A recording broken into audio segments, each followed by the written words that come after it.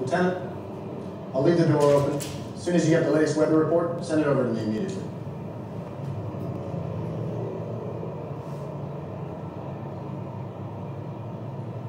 Soldiers, I need your attention. If the weather forecast is confirmed, in 5 minutes, you will be in the air, heading for France. You understand me? This is not an exercise. Tonight, we will be dropping over Normandy. You might as well call it California, or Kentucky, or West Virginia, my home state. Because we're fighting for something bigger than all that.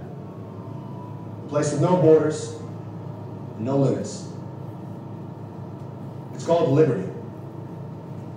If we should fail here and now, it will be our countries, our homes, our people, and the rest of the world who will fall and be trampled by the boots of fascism.